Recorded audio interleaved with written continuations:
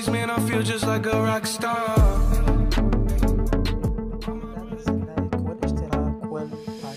ازيكم عاملين ايه؟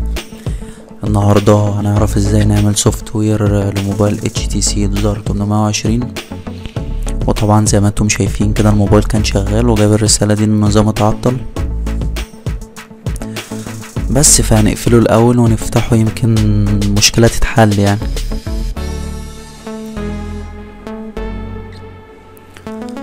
كده قفلنا الموبايل، هنفتحه تاني مش هيرضى يشتغل، هيفضل معلق على كده.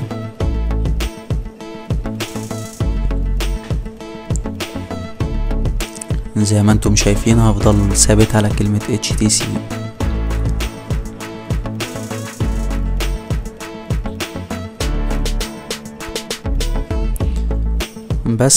بس قبل ما تعمل سوفت وير الاول انصحك يعني انك تعمل اعادة ضبط مصنع.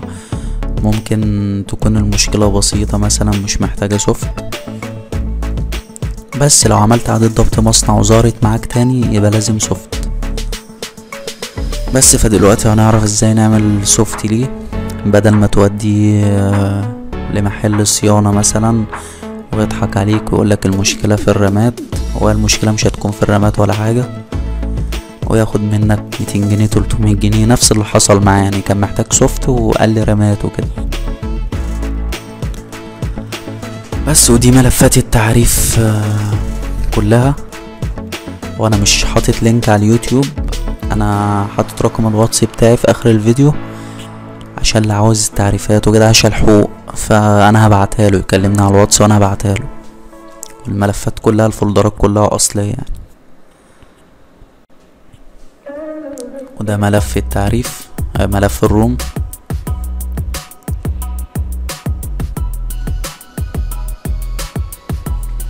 وده الSB فلاش اللي هو البرنامج.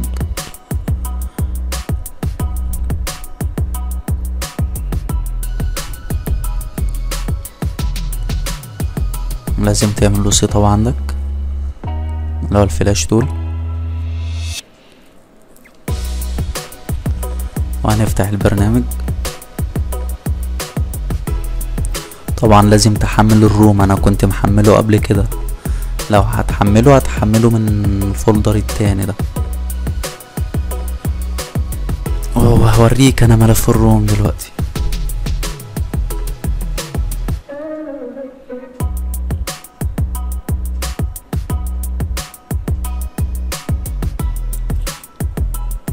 ايوه اللي هو MT6592 ده.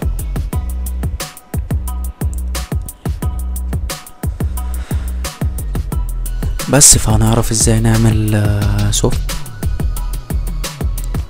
والمفروض يكون النت عندك سريع، ولو عاوز لو عاوز مثلا تعمل داونلود للسوفت نفسه على الحاجات القديمة عادي يعني.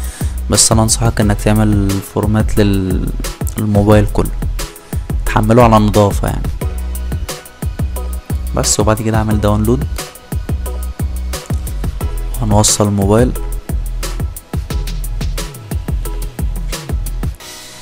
وبعد كده هنضغط على زر الباور مع اللي بيوطي الصوت عشان يلقط. ايوه كده اللي هو الخط الاحمر ده، يبقى كده الموبايل اتعرف على البرنامج.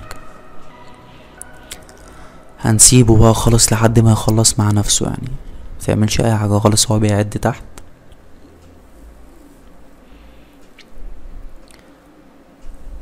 هو كده بيعمل داونلود، بينزل السوفت نفسه.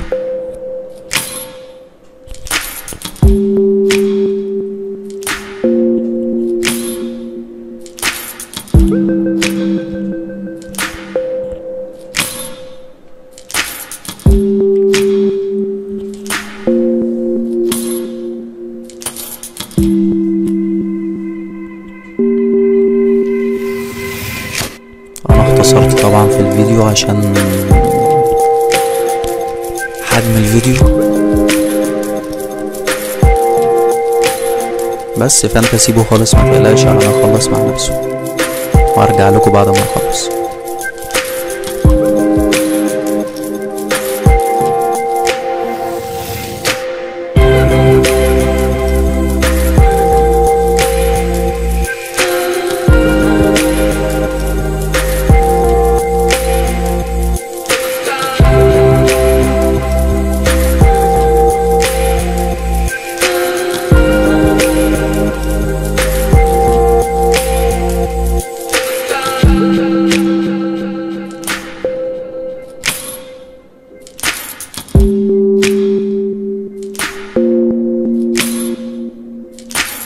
بس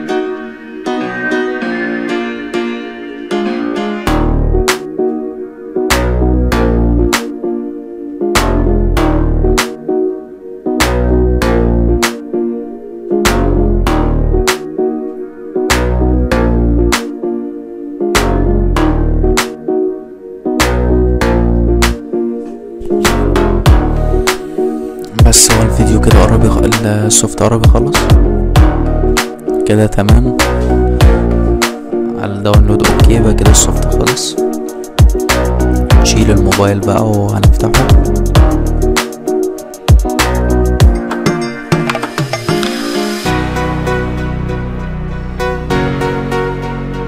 هنشغل موبايل. هو هياخد وقت يفتح منك، مثلا هيضرب ساعة كده لحد ما يفتح، وانت سيبه ما تقفلش وتفتح فيه، سيبه خالص لحد ما يفتح.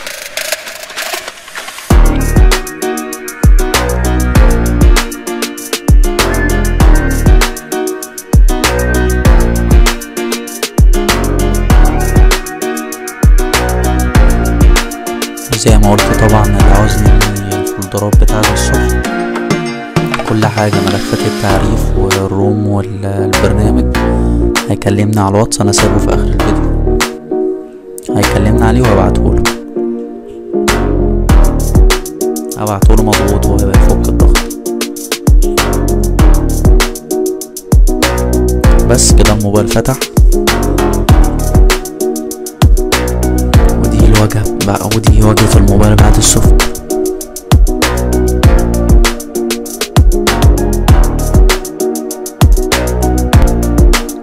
بس كده تمام، شكرا.